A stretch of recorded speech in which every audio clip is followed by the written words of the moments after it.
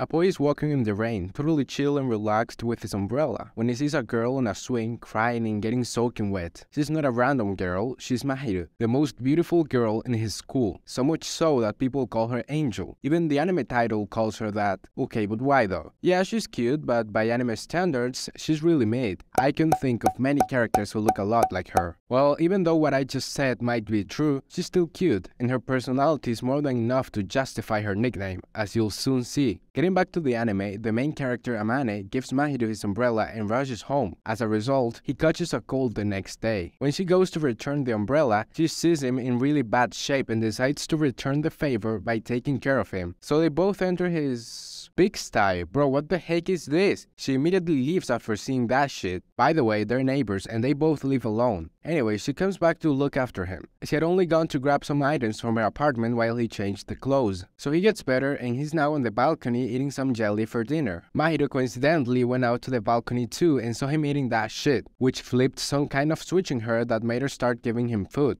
At first, she did it for free, but then they both started paying half the ingredients. She also helped him clean his apartment. One day while she was leaving, she dropped her student ID. Amane picked it up and went to give it back to her, but not before seeing her birthday's date, which is in just 4 days. So he buys her a present, a hand cream and a plushie bear. She's really happy with her gift. She even sleeps with the bear and shit. Some other day, Amane's mom comes to visit him. She comes just when Mahiru is there too. At first, he tries to hide her, but his mom starts checking every last place in his apartment until she finds her in his room. Of course, as a typical anime mom, she thinks they're dating, and she's happy Mahiru is looking after her son. She then leaves, but not before exchanging contacts info with Mahiru. After that, Amane's best friend Itsuki and his girlfriend Chitose ask him if they can have a Christmas party at his place, and he accepts. So they all gather there, and the 3 of them eat together, while they're rubbing their love in Amane's face, and in ours. Then at some point they decide to go out to the balcony because it started to snow, and that's when they see Mahiru, who had gone out for the same reason. And this isn't like other animes. There are no miracles or excuses that save her from being found out. Amane's friends already knew his neighbor had been cooking for him, and now they've learned Mahiru is that neighbor. But they're not like Amane's mother. They listen to her explanation and find out they're not dating or anything, and promise not to tell anyone to avoid causing a commotion among their classmates. Couple days later, Mahiru gets sick because she spent too much time on the balcony when it was snowing. But she's like, I'm okay, you're just imagining it. But Amane is not having any of that. The princess carries her and tells her, listen bitch, you choose, either you rest in my room or I carry you to yours. She's too embarrassed to let him see her room, so she picks his. Either choice was a win, but let's be real, we'd all rather have our crush sleeping in our room, right? Anyways, he gives her all the medicine she needs, so she's leaving her to rest, but she grabs him cause she wants him to stay, and then she immediately backs off. That was really cute. In the end, he holds her hand while she falls asleep. Sometime later, when Mahiru is all good already, Amane's parents come to visit him, so his father finally meets his daughter-in-law. Well, he's not like his wife. He treats them kindly without assuming anything. He's a really nice dude. In any case, Amane's mom brought a kimono for Mahiru to wear at some New Year's festival or something like that, I don't really know. They both dress up nicely, but apparently Amane's clothes and hairstyle give him some kind of Superman-like power and he doesn't get recognized by anyone. You see, it turns out some classmates saw them at the festival and rumors began to spread that Mahiru had a boyfriend, but no one realized it was Amane. Bruh. Then we move forward to Valentine's Day. You know how in Japan it is a little bit different from the West. Girls give chocolates to guys in February and guys return the gesture a month later. So Mahiru gives Amane hot chocolate for Valentine's Day, along with this shit that I don't know how to pronounce, which seems to be oranges covered with a little bit of chocolate. A bit weird, but it's the kind of sweets Amane likes, so it's okay. A month later, Amane gives her a bracelet as a return gift, and she's really happy with it. Look how cute she is. We've now gotten to a point where both of them are starting to have feelings for each other. It may seem quick, but it's been a pretty slow process actually. Bear in mind that in the anime they've known each other for months. Anyhow, one day Amane is heading home and when he gets out of the elevator, he sees a woman talking to Mahiru. Actually, rather than talking, she was straight up insulting her. After the bitch leaves, we find out she's Mahiru's mother, so Amane takes her hand and brings her to his place to hear her story. Mahiru explains her parents got married out of interest and due to family matters, so they never wanted a child. She was an accident, just like many of us. They had no intention of raising her, so she was raised by the housekeepers. But that ain't even the worst part. Turns out they haven't been able to divorce because of her, as neither of them wants to be her guardian. So they're just waiting for her to graduate from university and become independent, so she won't have any ties to them anymore. When her mother told her face to face that she's as unwanted as a new season of Rent a Girlfriend, she went to the swing from the first episode to cry in despair. Upon hearing all that, Amane offers her a shoulder to cry on. It's not good to keep all those emotions bottled up inside. She takes him up on his offer and cries her eyes out. Next up, it's the new school year, and surprise surprise, Amane and Mahiru are in the same class with Amane's friends. At first, they don't chat at all to avoid annoying situations with their classmates, which makes Mahiru kinda angry. So Chitose takes charge and invites Mahiru to join her group with Itsuki and Amane for a group project. This gives Amane and Mahiru the opportunity to gradually start talking to each other at school. Later, it's Golden Week, which is pretty much a long vacation. So Mahiru asks Amane to spend a whole day out with her during the vacation, and of course he accepts. It's pretty much their first date. First, they go to a cat cafe, drink some coffee, and play with the cats. Later, they go to a shop, and Mahiru tries on some dresses. While they're there, two girls hit on Amane, which of course makes Mahiru jealous, so she takes him away from there. Then they go to the arcade, since Mahiru had never been there and she wanted to go. After that, the date ended. While later, we see Mahiru stripping in Amane's room and then climbing into his bed, showing her immense personality, and she asks him to touch her. But then he wakes up moist. Bruh. It was a wet dream. He's really embarrassed to talk to Mahiru now, so he's avoiding her. Poor girl thinks he's angry with her, and when he tells her it's not that, she asks him if he can tell her. And this man decides to tell her for some reason. What the fuck? But girl wastes no time and asks him how she was seducing him in his dream, you know, for research purposes, so she pretty much didn't care at all about it. In fact, she wanted to use his dream as reference for later. She's an angel, alright. Now let's wrap this up. It's sports day at their school and they both signed up for the same activity, something called scavenger race. In this race, you're given a paper with something you have to retrieve written on it, and you have to get to the finish line with what you were asked to bring. Amane and Mahiru grab each other's hands because they both match what the other was asked to bring. When they reach the finish line, they're asked what was written on their papers. Amane's task was to bring someone he finds beautiful, so that didn't raise any suspicions, but the card Mahiru had said to bring someone who's very dear to her, and when it was read out loud for everyone to hear, all hell broke loose. All these freaking Sims were crying like little bitches. They were interrogating Amane like they had any right to.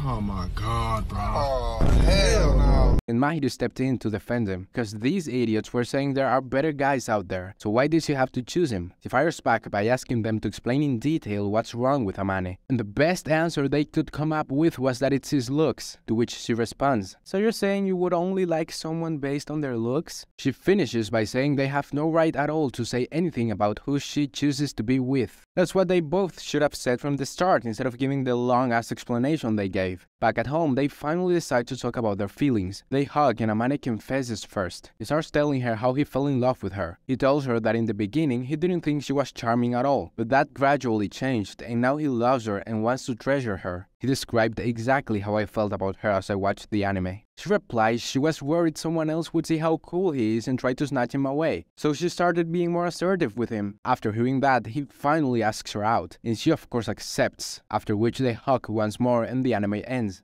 So there was no kiss. Anyways, I hope you guys enjoyed this video. If so, please give it a like and subscribe to my channel. See you next time.